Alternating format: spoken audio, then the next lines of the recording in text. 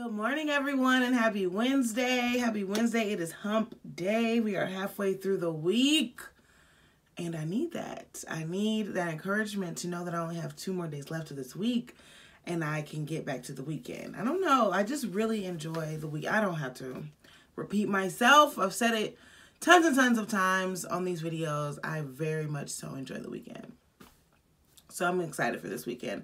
I don't have too many plans, but you know, it's the weekend, so whatever. But it is still Wednesday, and I don't want to get ahead of myself. And I'm still searching and seeking and finding the blessings that God has in store for me, which goes right into our goal for the day. So as always, God is blessing us. He's always going to be blessing us. Today's goal is to be a blessing. Be a blessing, which is weird that this has not been a goal earlier in the year, but literally when I looked at it, I was just like, that's interesting. Be a blessing. This is clearly called the Be Blessed Project. We should know by now that blessings, well, I guess, I don't know. I don't know if I've ever explained it, so I'm not going to assume. But to be a blessing is to show someone mercy or great favor, or to do a great favor for someone. It's not just, you know, oh, I dropped something, pick it up. Oh, thank you. But it's going out of your way to do, and I mean, that could have been a blessing, I don't know. But it's going out of your way to bestow favor on someone. Obviously, the greatest blessing, the greatest person that has been a blessing to me, I would say, is obviously Jesus Christ.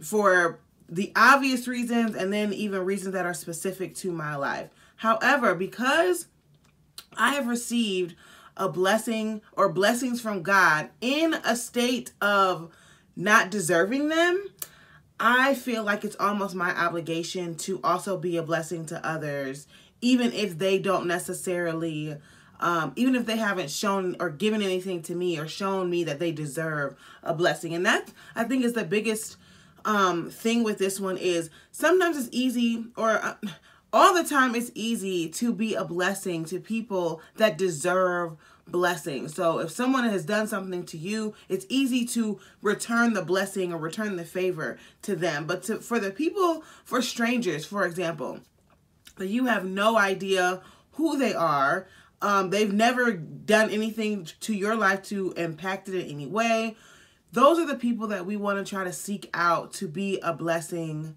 towards, if that makes sense. So today, and it's perfect for the holiday season, because I feel like a lot of people are searching for ways that they could be a blessing. You know, they go to like a soup kitchen, they go to feed the homeless, they give money to charity, they give like toys for tots, anything like that.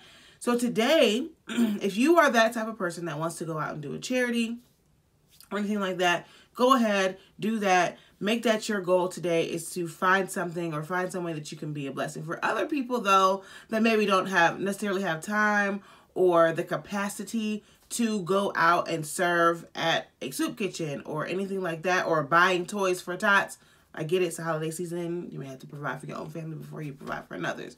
But there are still ways that you could be a blessing among the people that you see every single day. Try to go out of your way to grant someone favor or grant someone mercy, or even extend grace, forgiving someone for something that they probably shouldn't be forgiven for. You know, extend grace to them. That is probably, that's actually a huge blessing that you can give someone, is extending grace. But that is what we are focusing on today. And honestly, the rest of our lives really is just making sure that when people come in contact with us, they feel blessed.